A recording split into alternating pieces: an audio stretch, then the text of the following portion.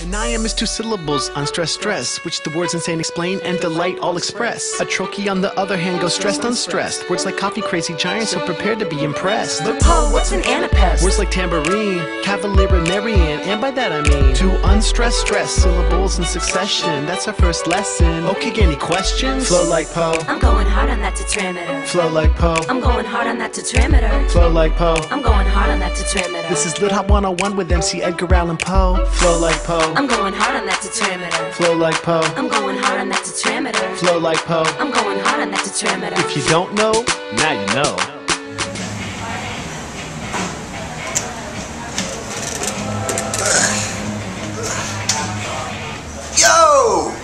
Yo, this is Joel at BlankTV. I gotta tell you, it really hurt when I peed.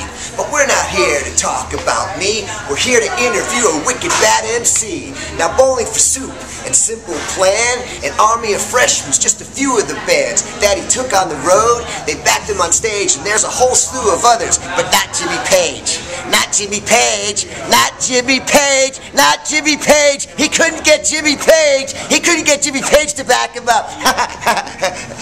Okay, so without further ado, we're gonna raise the bar, because over in the corner is MC Lars! Yay!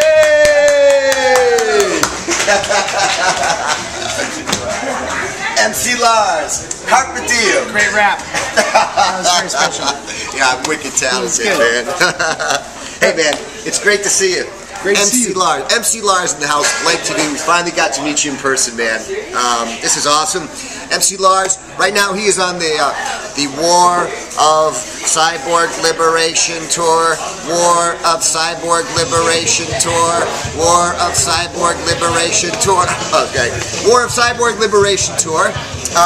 He's with I Fight Dragons and Skyfox. Some pop punk bands, indie bands. Once again, you, MC Lars, are the only MC on this tour. You're the only MC at Slam Dunk too, right? Yes, you've been the only MC on a lot of festivals, events, and tours. Is that intentionally coordinated that way? Did you guys do that on purpose? And how is it? How you feel about being the only MC sometimes on these events? I think it helps you stand out. I think people get bored if there's like 10 rappers. I've done a lot of tours with rappers, and that's good too. It's just a different audience. Punk bands are more excited about, fans are excited about jumping up and down and stuff like that. You know what I mean? So yeah, I think I come from a place of like the punk and rock scene, so it kind of, the crossover is natural to me. My first big tour was with Bowling for Soup, American Hi-Fi, and a band called Riddling Kids in 2005. So the pop punk ska stuff has always been part of my touring style. You know what I'm saying? Yeah. So, sure. Are you ever gonna play another show with Wheatus again? We did a UK tour in the spring, and I love them. I'm sure we will. Yeah, they're awesome. Yeah. They're definitely a band that's bigger internationally than they are here. That's which is awesome for them, you know. But yeah, I love doing shows with them. I see doing a lot more shows with them here and abroad. You've played the UK a lot. Yeah. A lot. I don't know, maybe what, 20, 25 times? I think I counted, the last tour was like the 20th tour, yeah, in 10 years. Do you think the scene, my generation, the laptop, the rapping, do you think the underground rapping scene in the UK differs than in the US? Do you think there's a chronological time difference in what's happening in the UK compared to here? I mean, so the UK was where I got my start. I was studying there, and I did the laptop rap stuff, opening for bands in Oxford, and that's right, you went to Oxford. In 03, and that was almost 10 years ago. And then I did my first tour that fall. So it's always been like, they've been ahead in some ways, but they're behind in a lot of ways. Like, they always get everything a few years or a few months after culturally. But the UK is where I got my start. And yeah, I think the hip-hop scene there is interesting because it's like, they appreciate hip-hop, but they definitely understand and love old school hip-hop more. Especially the people my age, you know? So yeah, I love touring there a lot. Live culture is awesome. You can play these small pubs in every small town in the UK. It's different than here. You know what I mean? Yeah, they love you over there. It's pretty cool, man. Yeah, that's I love it there. Very cool. So you had the greatest hits. Now you had the Edgar Allan Poe EP, which is it seems to be a spectrum away from this Gigantic Robot Kills, Lars Attacks, and Graduate, etc. I know you're into literature, but tell us the origin of the Edgar Allan Poe EP. Is every song based on one of his stories? Correct, yeah, every song's based on one of his pieces, and then there's one song about his relationships and a song about how poetry and rap fit together through his perspective. I love Poe because he wrote with the insight of reading his stuff aloud. He believed in the magic of rhyme and lyrics, and so he was, in a way, he was like a rapper because he used a similar meter, like the Raven. That trochaic octameter is a lot of like hip hop. 1, 2, 3, 4. You know what I mean? And so like, who's that rapping? Exactly, yeah, exactly. So that inspired me. I did that Raven song in 2003, and it's always been a favorite at the shows. So I covered it with the Dead Milkmen and did a bunch of new songs. So it was kind of fun, man, to be able to do something that encapsulated that. And also I call it lit hop because it's literary hip hop. So it's pretty dope. Cool. You were big into literature. Yeah. What do you think if Poe was around today? And he heard the EP and he saw the Flow Like Poe video, which we're going to talk about in a minute. If he was around, what do you think his reaction would be? I think he'd get a kick out of it. Would you guys be drinking alcohol and doing opiates together? He liked to party and he liked younger girls. You know what I mean? He did. He married his cousin. She was 13. He was like 20. Oh shit. So yeah. The Flow Like Poe video, that's only been out for about 6 months or something, or 7 months. You dressed like Poe in it. You had the Raven. Who directed that video? That was directed by a friend of mine, Sean Donnelly, who I went to high school with. He did the Ahab video, which is the Moby Dick song, and he went to NYU, and he's a great director, friend, and we've been doing a lot of stuff together. And yeah, he's awesome. I mean, we did that video so cheap, you know what I mean?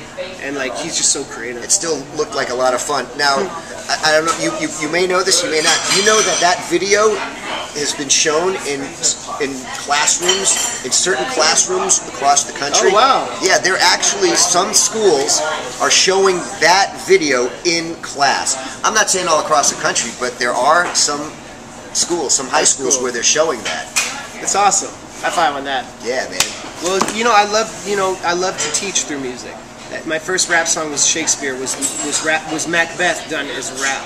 So it's just a natural thing, and I think that's great when it goes in the classroom. And I have a lot of teachers who come to me and kids who say they wrote papers on how my music relates to the literary stuff they're studying. And hip hop is a culture about retelling the stories of the past in a new way. And Shakespeare did that. Like Hamlet was based on an old 12th century Danish story. You know what I mean? Macbeth is a rehashing of an old story. King Lear, Julius Caesar. So hip hop is very Shakespearean. Like the tragedies, huh? Yeah, exactly. Retelling the stories in a new way. And I love that. Shakespeare's been it's been a kind of a pivotal ingredient in the composition of MC Lars, huh? Yeah. Exactly. How old were you when you did the Macbeth rap? I was 16, and I'm 30 now, so I'm doing that almost half my life. Do you ever pull that out of the hat? Yeah, that song's kind of rough. I want to do a new version of it and rework it. That would be awesome. Yeah, that'd be cool. I want to do a Shakespeare album because he just has so much material. But the thing with literary stuff is that it forces you to be in that period, and so if you try to contextualize it in a pop culture context, it becomes dated. You know what I'm saying? Because like if you tie in certain pop culture contexts, it's hard. Hip hop is like it's everything. Hip hop's obsessed with newness, so it's not easy to do. But when it works, it works. You know what I'm saying? So it's joyful. Right on. My generation and the internet, you know, it's a pivotal key in the music industry, and I know, you know, digital is a huge thing in your life, in digital distribution and iTunes. But when you came on the scene, it wasn't too long. probably witnessed the dissipation of physical sales. You know, you were there during that. Yeah. I was working a record label, so physical sales went down and down. Tower Records disappeared, and you were there to witness that. But you seem to have very successfully, got into Spotify and the iTunes and so far. What was that like for you? My whole thing is I make music for me. I never wanted to please some corporate person in an office who they're fickle, and you know what I mean? So for me, it was all about finding a way to make my music and distribute it at any cost. There's a quote by Jello Biafra from his first spoken word record, and I put it in all my albums. He says, anyone could have made this record, now go do your own. And that's my philosophy, you know. It's like, yes, I had a distribution deal, and then when the record stores closed, I went more digital. Then I turned to platforms like Kickstarter and stuff like that to help fund and build my music and spread the word. But really, the way to make your name known out there is just to relentlessly tour. And it's like that's the distribution method now. You can I had a song on the HBO show Hung. And stuff like that. Stuff like that's good, but you're not going to get fans forever. You get a fan by hugging them and asking them about, how they found out about you, what they love, giving them a poster, talking to them. That human connection is how you keep fans in this changing economy. And that all goes back to Black Flag and Dead Kennedys and Minor Threat and the bands that were able to get out there and build those networks and just do it. Some nights, honestly, this tour is great, but some nights we play for, we played in Yuma, Arizona, to probably 10 people. And that's just how the tour is. That's just, if you love it though, it doesn't matter. Because you're able to sustain yourself with the creativity, and you have a critical mass of people who care that the 10 people, to make the money you make on that night is more than you would make during the day at a day job. So, and you're building something that you love. So it's I always have hated rock stars and that whole world. So I've been really happy when the internet destroyed the labels. The other night I was hanging out with Sean Fanning. My friend works in the studio, talking to him about all this stuff, and it's been really it's just been a great time to come up doing independent hip hop. I feel like my timing could not have been better. If I'd been earlier, I would have had no way to get heard. If I'd been later, I'd be I'd have a day job, and there's a million ironic white rappers now. So I was early. You know what I'm saying? Yeah. Well, you're definitely one of the consummate DIY independent artists. Thank you. No smoke up your ass, but you really are. Thank you. You were up there tonight, and and then you're running down there, doing the merch too. Yeah. So between iTunes and touring, that's really sustaining you well, huh? Yeah, it allows me to do it and to save money and to do everything on my own terms and have fun. The trick I learned is I often have a band. I have a punk band that backs me up. But when you tour internationally or do a smaller club tour like this, you can't afford a band. Is that Failsafe? Well, Failsafe played with me in the UK. Oh. I have a band from the East Coast that I hire sometimes. I was going to ask one question, but we're on the thing. Punk rock. You played bass in a punk rock band a while. Yeah. I like to listen. When I have Pandora on, I have the Minor Threat channel on too. That's awesome. Yeah, it's a good channel. Totally. And you know what else we have in common? I'm sorry, I'm digressing. My mom was also a librarian and a teacher. Yeah. That's pretty dope. Yeah, totally. But punk rock is still a big thing in your life. Yeah. Have you ever considered doing a one-off night where you just do a hardcore punk show? That'd be great. I've been thought about doing an album like that. I feel like my punk stuff is stuff that reacts to people. The Hot Topic song and the Robot Kills is hard. The Hot Topic was based on Screaming at a Wall by Minor Threat. And the Robot Kills, that's cool, the arrangement's kind of inspired by that. Screaming at a Wall. Yeah, that rhythm, you know what I mean? And Robot Kills is just based on every ska song ever written. So yeah, it'd be fun to do a rock record. That stuff is just, I started doing laptop hip-hop because I love being in control of my vision, and it was inexpensive. You got to rent a studio if you want to do punk. You could do punk badly, but you can't really record punk badly in 2012 if you want anyone to hear it. DRI and all that stuff's great, but if they tried to get started now, it would be so niche-y and hard to build. They just played here a few weeks ago. And I'm sure they're awesome live. And me and Eric were like, dude, they're still playing. You guys go? No, we didn't. Unfortunately, didn't make that show. There was a band that we were supposed to shoot that night, and one of the guitarists got hit by a car, and he was in a coma-induced OxyContin thing. So it was really bad, but he's going to be better. Your set list.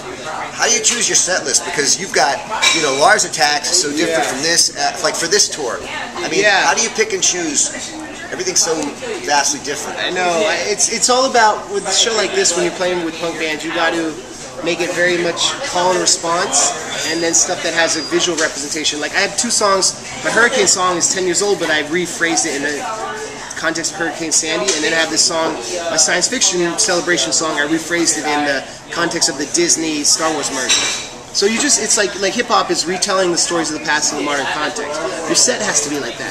It has to be high energy, it has to, every song, each tempo is faster than the one before, and it has to be relevant to what's happening. Because if you're like, yo, this is a song about John Kerry, people are like, what? Who's this old dude? I have a lot of like Bush references and stuff, and every time I do them, I'm like, oh, I did these songs 10 years ago. So you just got to keep it fresh. Gotcha. And make it fun. Gotcha. Yeah. Can you tell us about the kids television show project you work on? Is it done? Is it in the can? Well, no, we're writing a script for it, and we're figuring out how to produce the pilot and then where to ship it. But the idea is, it's the 4 elements. There's a DJ robot, a rapper robot, a graffiti robot, and a breakdancing robot. And they exist to teach kids about hip-hop and its relationship to the past and the future. So we're filming it early next year. So it's pretty cool. We're designing the puppets right now and doing the layout. And the idea is I'm the host, and these are like my friends. So yeah. What age demographic is it going to be geared for? We're trying to hit 11 to 14-year-olds. So like middle school. You're really into education. Or Yeah. maybe revamping the education system. Yeah. I don't know. Yeah. Yeah, I think that my favorite moments, and I had a middle school teacher who took me to go see Rush when I was 7th grade, and he framed it in the context that they'd done their album 2112 is based on Anthem by Ayn Rand, and I read it for the class, and he was like, yo, this ties in with that. And I think that if you can tell kids that literature is important and history is important, it makes it stick. Otherwise, they don't care. Why should they be there? Why should the teachers care?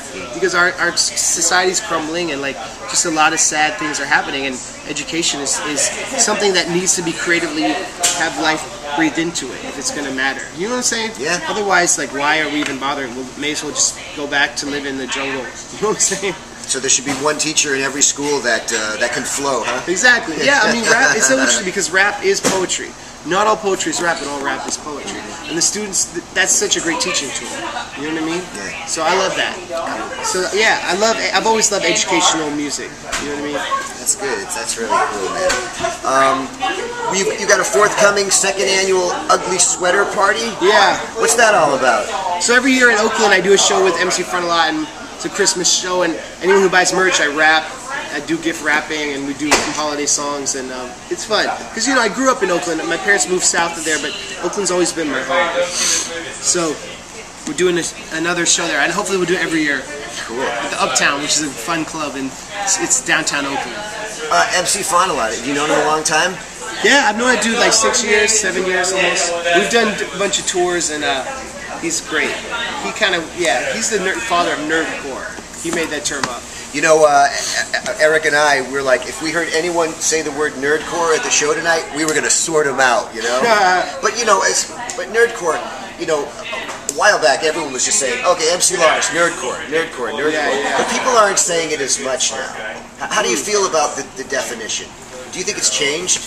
I think that it's kind of defines a whole movement.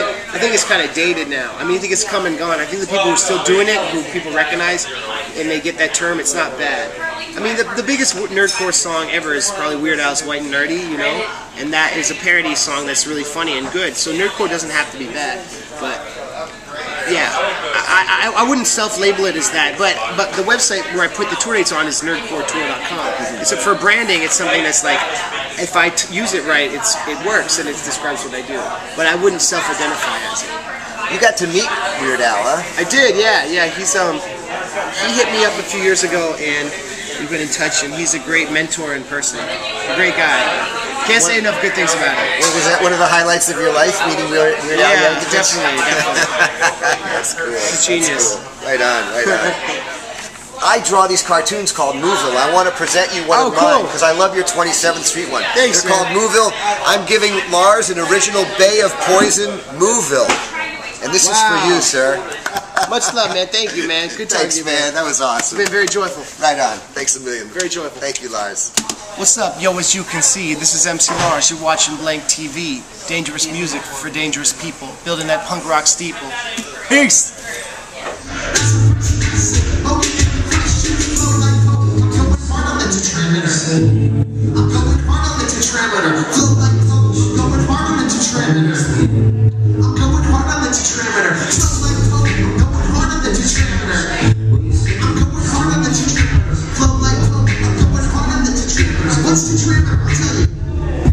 Diameter means 2 feet, trimeter 3, tetrameter is 4, so pentameter must be 5 pairs of syllables, Shakespearean sonnets. Shall I compare thee to a summer's day? Now you got it. Unstressed, stress, 5 times flow iambic. Stressed, unstressed, watch me flip the dynamic like once upon a midnight dreary.